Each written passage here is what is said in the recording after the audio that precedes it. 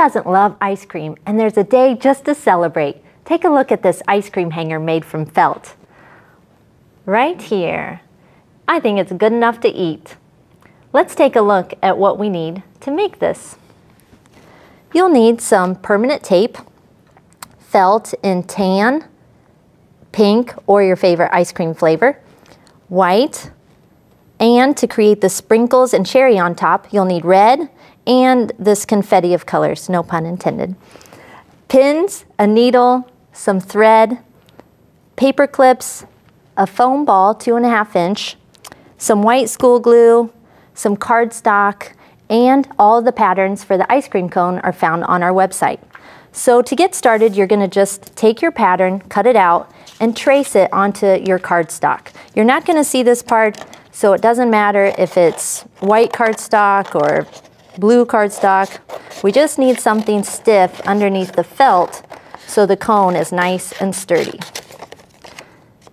And if you look at our pattern here, you'll see that we've got a little overlap flap. And you're just going to roll this around itself. And then I'm close, so let's put a little bit of tape on it. Now you can tape it over, or we've got this handy double stick tape, and we're going to put it right along the overlap flap. Just line it up like so. Peel off your top part. And place it just like that.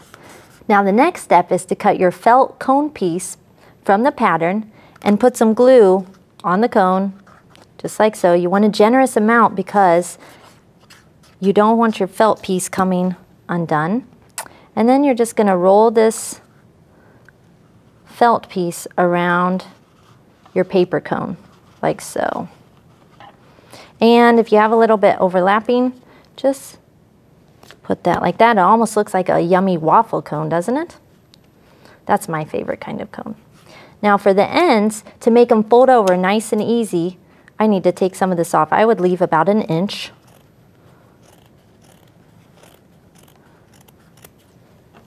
And you're going to make some snips in the felt. And what this does is makes it easy for the felt to roll over and not get all crumply down in the cone and bulky. So you'll put some glue down inside the cone, like so, and then just fold these over, like so. Ooh, they want to fly back up. But I've got these paper clips right here to hold this until it dries. And look at this one, it's all finished. You can see my flaps are nice and secure, and my cone's ready for some ice cream. Now, to make your ice cream, we've got this pattern on the website as well.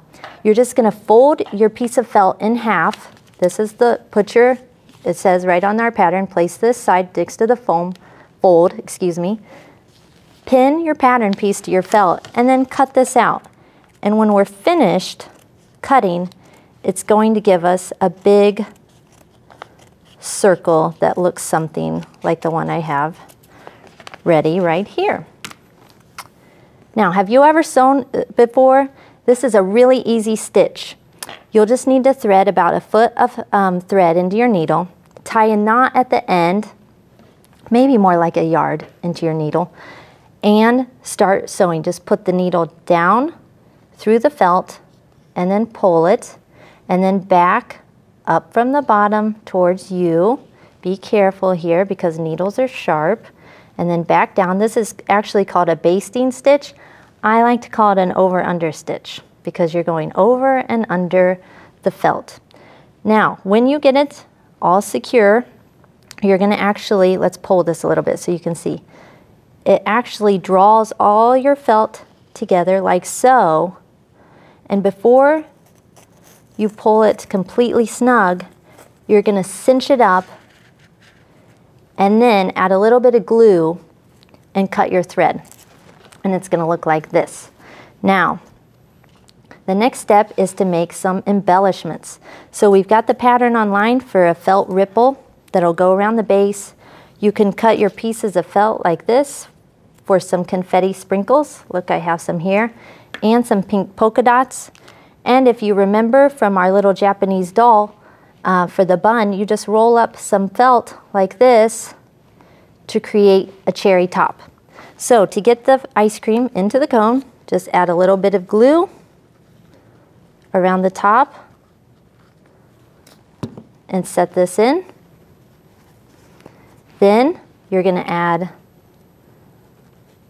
your felt ripple piece. And this just kind of hides where the ice cream meets the cone, really cute like that.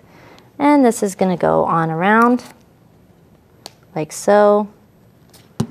And you may need some pins to hold it in place if you want. Trim the end.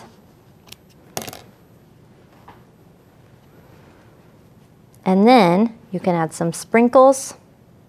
Put some polka dots where all of your sprinkles should go of glue. And then once you cover it entirely with sprinkles, you're gonna, let's take a look at this finished one. You're gonna take your little felt cherry, add a little bit of glue to the end, and then tuck a piece of string underneath, and you've got the sweetest ornament ever.